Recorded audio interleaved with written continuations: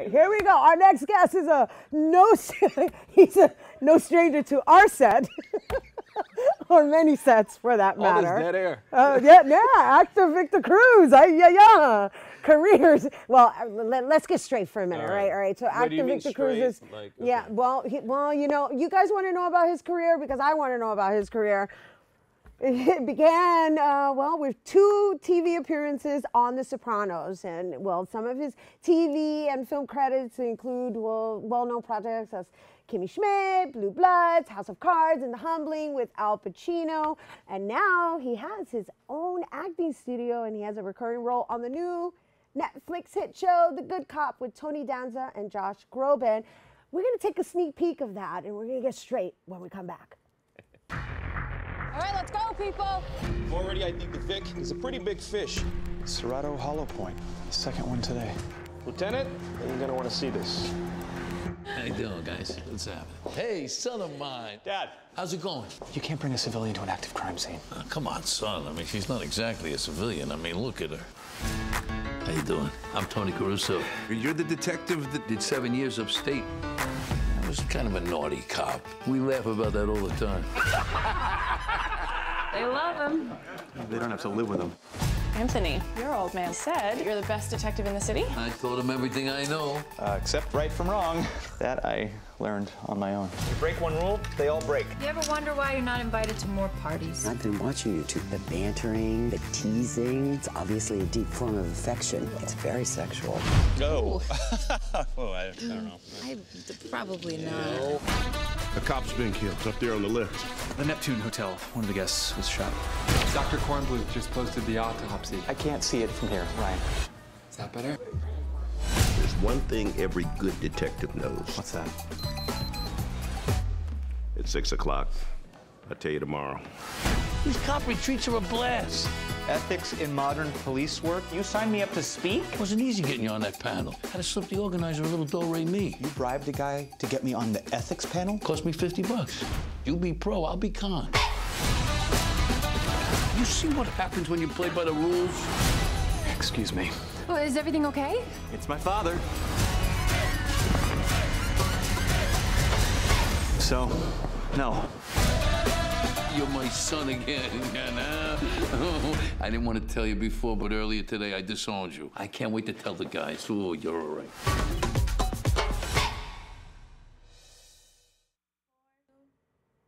And joining us to tell us more about his new role in the Netflix series The Good Cop, along with his upcoming season of Victor Cruz Acting Studio, we welcome actor, teacher, filmmaker, and Rhina Valentin wannabe, Victor Cruz.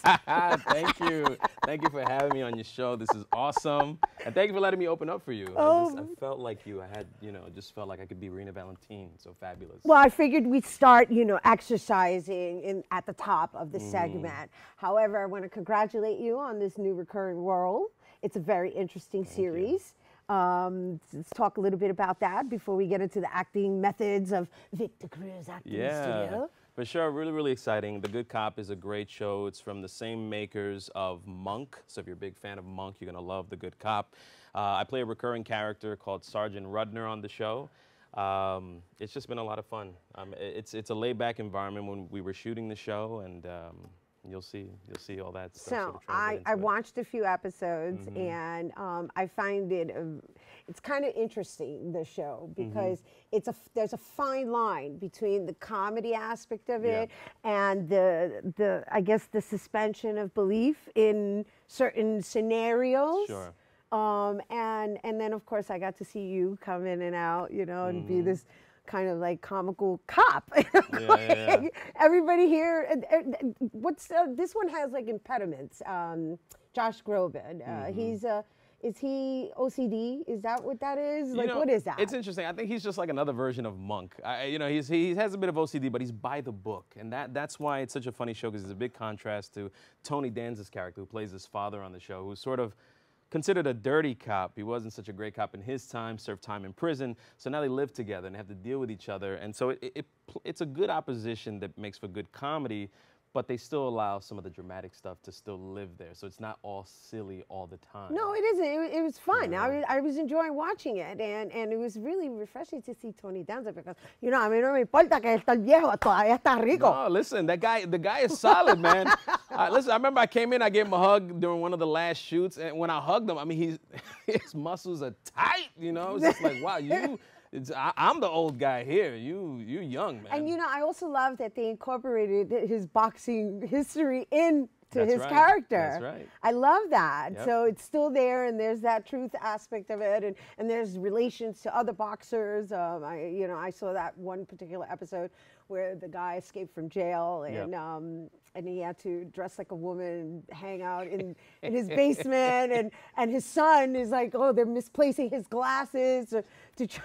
They're looking for the guy that's living in their basement, dressed like a woman. Yes. And so it's just all that, the storyline and the way they're telling the story is very fascinating. I've never seen it before. I've never seen it done. But I guess that's why you opened up with it. It's created by the creators of Monk. Yeah, and if you look at that show, that was very serious, but then it had some really silly moments, you know, but then still brought you back to that dramatic, you know, area. Yeah, yeah.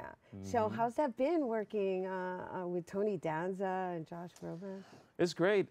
Tony is super down to earth, humble. He's like an uncle. Call him Uncle Tony. Josh Groban, super duper nice guy. I mean, everybody you see on the show is very humble, down to the ground, and that was very helpful. Yes, and that's what I love about you, just in general as a person, is you're so humble. I mean, you go and you work with all these celebrities. I know you've worked with Cameron Diaz. I mean, you've worked with Al Pacino, and you know, it doesn't get any more humbling than that. And yet you've chosen to find a way to pay it forward and pass it forward with this new acting studio. Well, it's not new, but now you're really going in full force because I know you've been teaching and coaching on the side for quite some time now. So let's talk about that. Yeah, so, you know, I started officially teaching in 2011. Before that, I was helping friends and people that I knew prepare for auditions or just work with them on new material that they were developing. It was during that time that I thought, you know, I think I can teach. And then I held a free workshop where I wasn't even sure who would show up. Instagram, Twitter wasn't even out then. Just Facebook was still sort of fairly new. And I shared the news about this free workshop. Over 40 people showed up to this free workshop. Most of them I did not know. We had a fantastic workshop, and it was in that moment I said, you know what, I think I can do something here. 2 weeks later, had my first class. 18 people showed up to that first class. And I said, okay, I think there's something. Even though I was nervous, I was afraid, I wasn't sure, because here I am running an acting class under my own banner. It wasn't part of a school or anything. Right. I was completely taking control and charge. And I had to build my confidence. I had to really, as a teacher, and really look at what my self-worth and value was. And I realized that I had a lot to offer, you know, in terms of my approach and some of the lessons that I had learned from my own spiritual teacher, which actually, when I incorporated that, it really went into a much greater place. Yeah, I'm looking forward to seeing what you got for us, because I understand we're going to do an exercise. Yes. So bring it on, baby, bring it on. So I'm gonna take my glasses off for this one. Oh my goodness, he has to take the his glasses come off. All right. All right, so we're gonna do this in a fairly short amount of time. But what I ask you is, though we're live right now, people are watching you, that you be as honest and as honest as possible as you can be. So close your eyes for a second. Okay. And I want you to think about today and how you got here. Your morning coffee, your morning tea, the makeup while it was being put on. I want you to let go of all of that stuff, because that has nothing to do with this moment. All right, I'm gonna meditate now. Now, I want you to think about the one thing that gets in the way of your success. If you could see what that person, that group of people, that thing, if it's an entity, you decide what it is. But if you can just take a moment to look at that for what it is and be honest, even though we're on live TV, okay? Can you see it? Can you imagine what you would tell this person, this group of people, this entity, this thing, what you would tell it?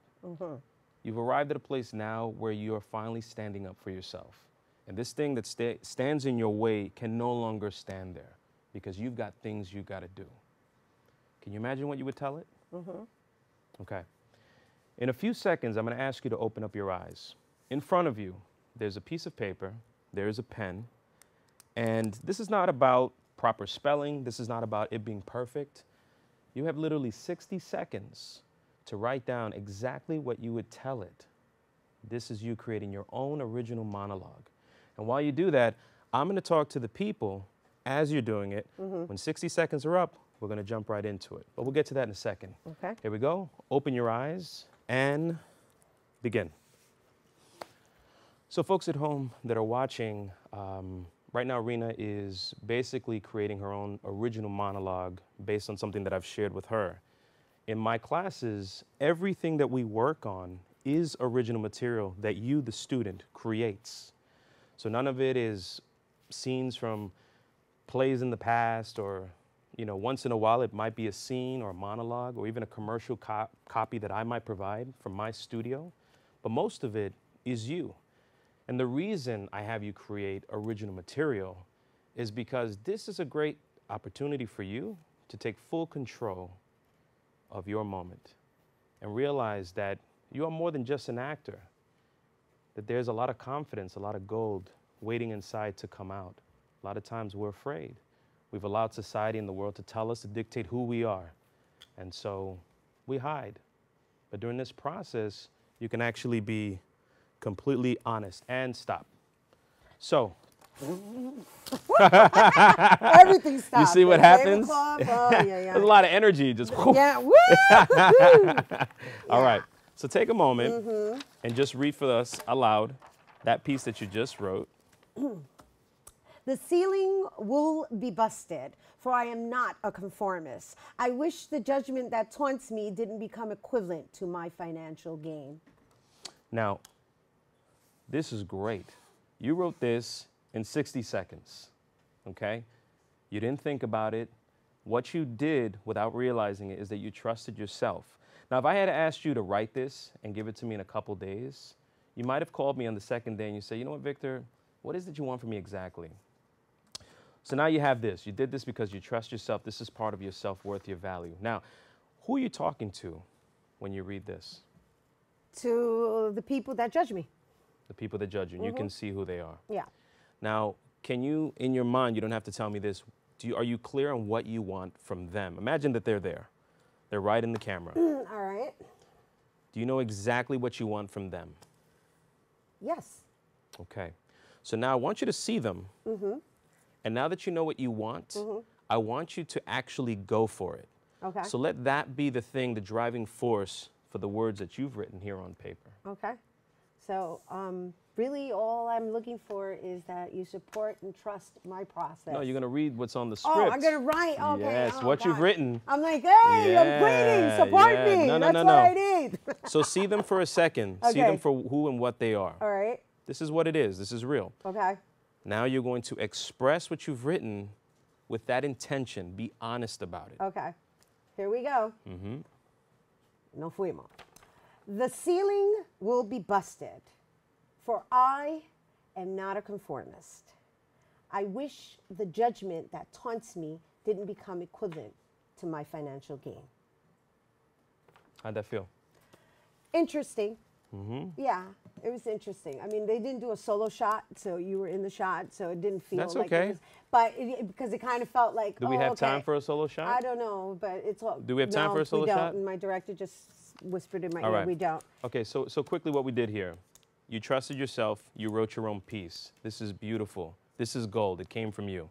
Secondly, once you discover who you're talking to and what you want, you give that information to your body follows, and you immediately start to do what you came to do versus getting nervous, getting caught up in your brain, and doing something else. So this is just one of the lessons we teach in my class. I appreciate that, Victor, and I thank you. And I got to say, you know, I love what you bring out in me, and I hope you guys enjoyed his acting lesson with me, and I allowed myself to let go and be free. And yeah, but I understand your acting classes are by invitation only?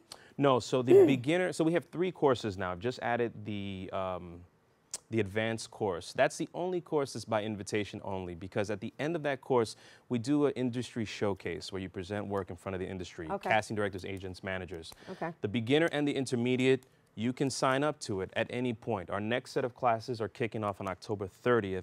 And they can find that on your website. Yes, you can go to VictorCruzActingStudio.com. Thank you. I know, we went over. That's all right. Oh my gosh, everybody's in on it. All right, for acting lessons with Victor Cruz, please make sure to visit his VictorCruzActingStudio.com. That's his website, VictorCruzActingStudio.com. Stay tuned, Bobby C's Weekly Sports Roundup is coming up next.